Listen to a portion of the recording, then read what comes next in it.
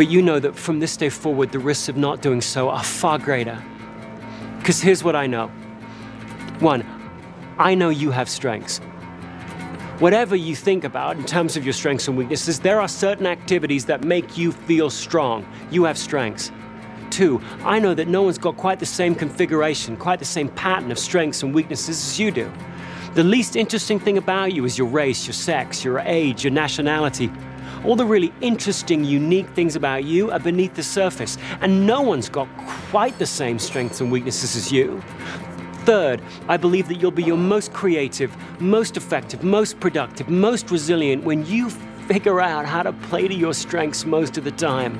And last, I believe that everyone will win when you do. You'll win, your company will win, your friends will win, your family will win, the world will win, everyone will win when you do. That's what I believe.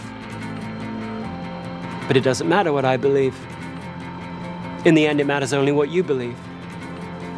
So let tomorrow be a different day than today was. Let tomorrow be a stronger day than today was. By which I simply mean let tomorrow begin with you looking in the mirror and saying to yourself, what are my strengths and how can I contribute them today? And then let every day after that start the same way. Because you've always known what your strengths are. You've always known what was inside of you. So trust them, be proud of them, and go out and make your mark.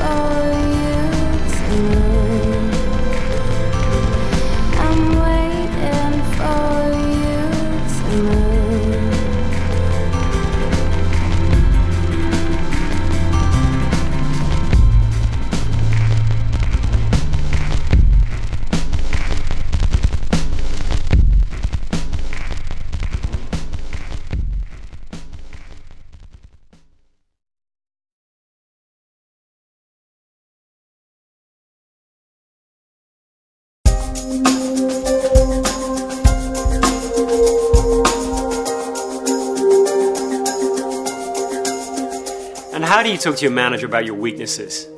I mean, in most working places that I've been into, you're not supposed to have any weaknesses. By the time you get to any level of responsibility at all, you're supposed to be well nigh perfect. I mean, imagine walking into your manager's office and going, I don't have a strategic bone in my body. No, just strategy, surgically removed at birth for me. I can ask lots of what-if questions, I just don't have any answers. Or how about walking in and going, no, I'm just not a visionary. Can't see anything beyond around what's the next corner. Sorry, functionally blind beyond that area. I mean, who says that? Who says that? It sounds like you're like a First World War soldier going up to your captain and saying, I'm not really a go up over the trench kind of a soldier. I'm more of a stay at home, clean up the trench. You guys go up over the trench, I'll come back, it'll be spotless. I mean, come on. Who says that these days? And yet you've got to have the conversations.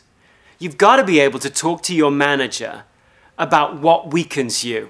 If for no other reason, then he or she's got to figure out how to cast you in the right roles. If you're going to manage around your weaknesses, you've got to talk to someone about it. You've got to talk to your manager about it. How do you do that? Well, here are two suggestions. First, don't say, this is a weakness of mine. Say, this is where my productivity is going to be lowest. In this area here, with this activity here, you're going to see less persistence from me, less creativity from me, less resilience from me. I'm not saying that to whinge, I'm just saying that to tell you. Second, have a couple of things that you think that you can do about it. If you're weakened by long meetings, say, and I figured out, here's a really nifty way to shorten this meeting up, what do you think? If you're weakened by doing the PowerPoint presentations and you're drained by it, have a solution or a suggestion as to who might come in and do that with you, or something, some action that can be taken so that you don't come across as someone walking in and whining all over your manager as though he or she should jump to it and try and make your world perfect. Your manager's job isn't to make your world perfect. Your manager's job is to drive performance with you. But to do that, they will need to have you take the responsibility for coming in and saying, hey, in these activities over here, these are where I am least productive, least effective, least creative. So long as you can phrase it that way, and so long as you can come up with a couple of things you think you can do right now to mitigate it, that's going to be a much more productive conversation. Try it.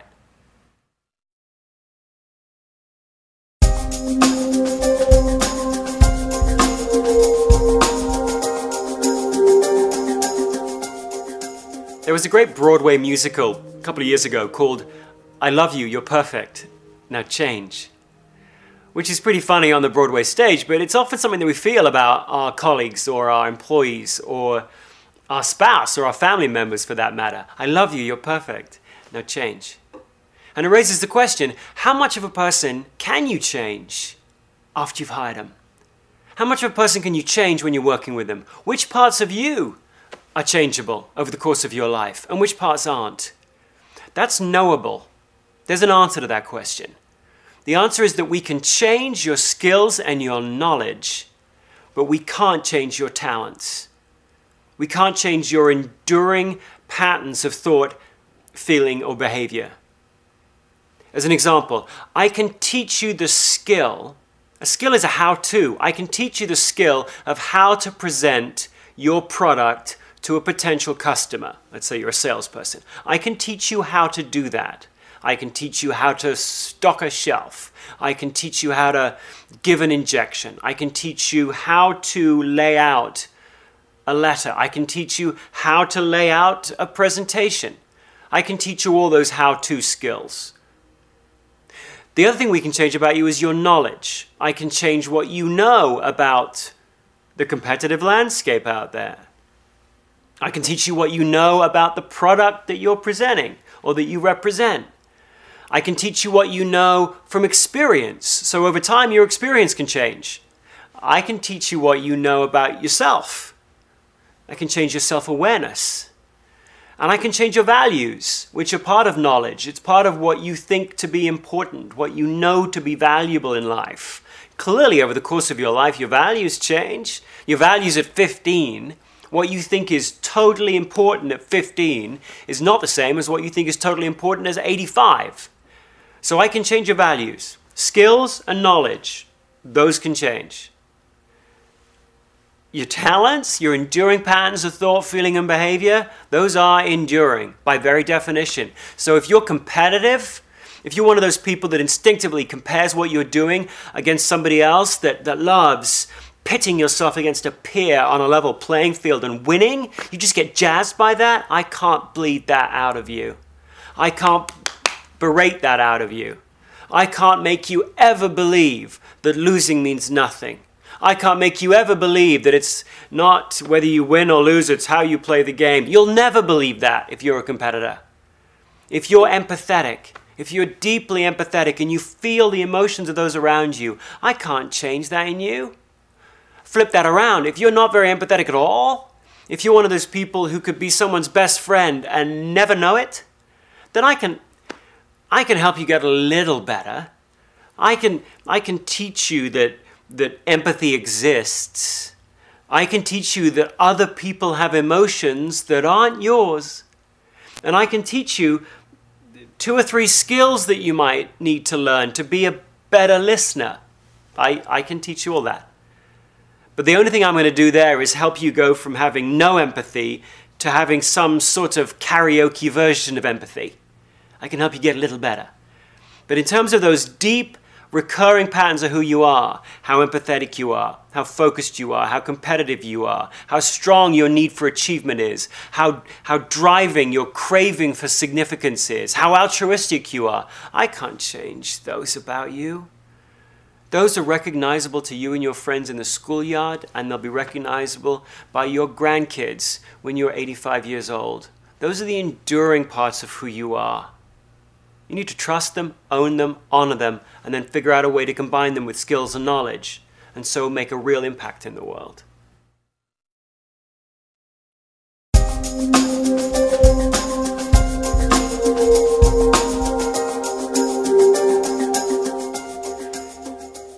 People often often ask, where do passions fit into strengths? How does passion fit into focusing on your strengths in life? Well, passions are the building blocks. Passions are the building blocks of your strengths, but passions by themselves are relatively meaningless.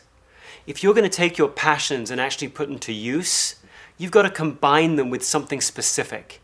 In fact, I would say that a strength is a precise passion. Strengths are passions plus precision. Think about it. Some people have a passion for helping others. They're just naturally altruistic. But a passion like that, ooh, I just want to help the world, is as vaporless as skywriting. It looks good up there, but it just blows away in the wind. If you're going to take your passion for helping people and actually put it to work, there's got to be some specificity that you bring to the table.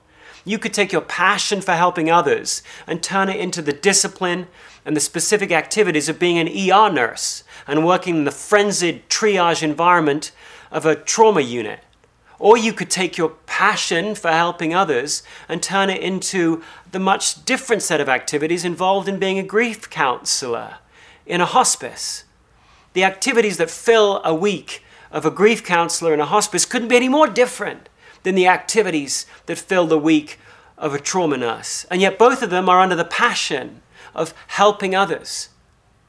So if you really want to take responsibility for your passions, yeah, listen to them. Yeah, write them up in the sky there. But then over the course of your life, it's your responsibility to bring them down to earth and put some specificity, some specific actions, some specific activities to those passions of yours. Early on in life, I discovered that I had a passion for asking questions. I had a passion even for interviewing. I mean, I took it from asking questions to, I have a passion for interviewing. I took it from 30,000 feet to 5,000 feet. But actually, even that wasn't specific enough, because I realized I didn't actually love interviewing. I loved interviewing people that are good at their job about why they're good.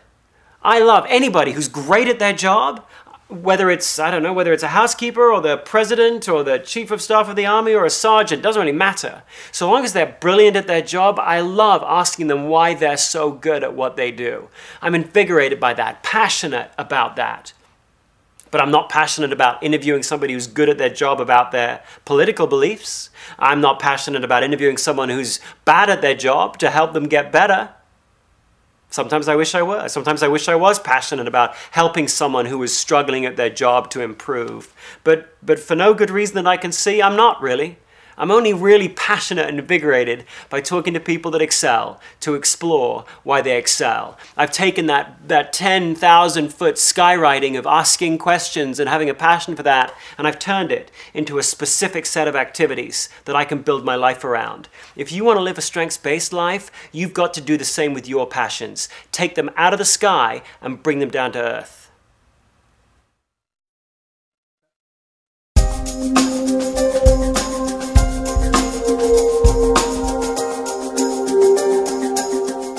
I once worked with this guy that just bugged me.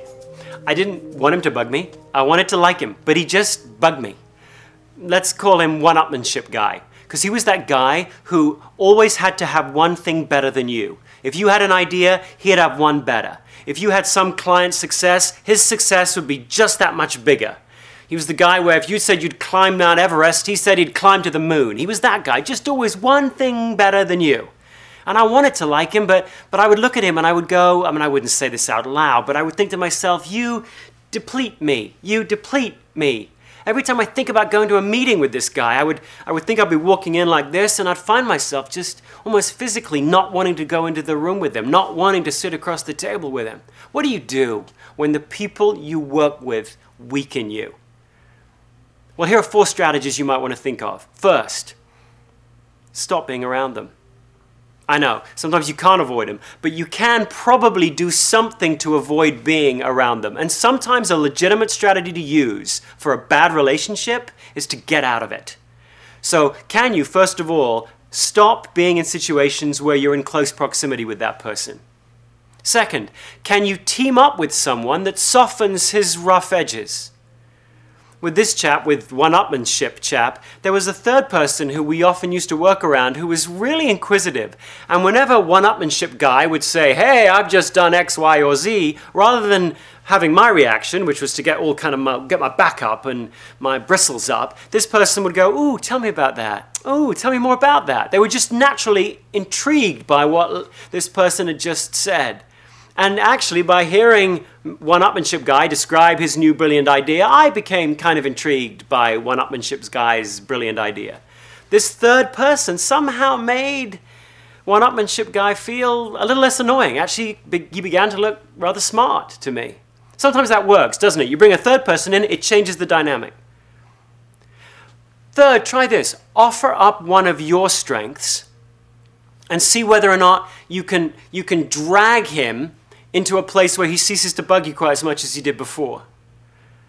With one-upmanship guy, I'm a guy who's conceptual. I love ideas. So after a while, I would just keep bringing him more ideas and seeing where he would take them. I almost took it as a little competition with myself to keep seeing, in every meeting I was with him, could he really one-up every new idea, every new initiative, every new thought, every new action I could bring to the meeting. So in a weird way, he was motivating to me to keep offering up my idea strength, my innovation strength, my conceptual strength, and just see what he did with it.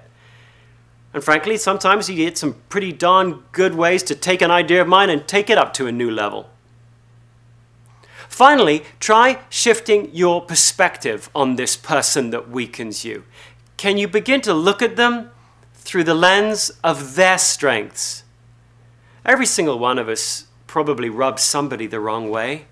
And you could choose to look at somebody through what they don't bring. You could choose to look at somebody through who they aren't. You could choose to characterize anybody in the world by what they don't bring. Well, perhaps the problem wasn't one-upmanship guy's problem. Perhaps it was my problem. Perhaps I was looking at him as someone who was trying to compete with me, and all he was doing was trying to bring new ideas to the table. Perhaps I shouldn't have looked at that as a direct conflict or competition with me. Perhaps really I should have looked at that behavior as him never being satisfied. Maybe he was the kind of guy who always was looking for some better way, some new configuration, something as yet unthought of. And therefore maybe he was an awesome catalyst for me and the rest of the team. I did try that with him, and frankly it worked like a charm for many years. What began as my problem, he weakened me, I changed my perception, and suddenly I saw him in a totally different light. I'm not saying that will work with you every time. To go back to the original S, sometimes you do have to stop being around people. But there are other strategies you can try before you just opt out of the relationship and blame the other person.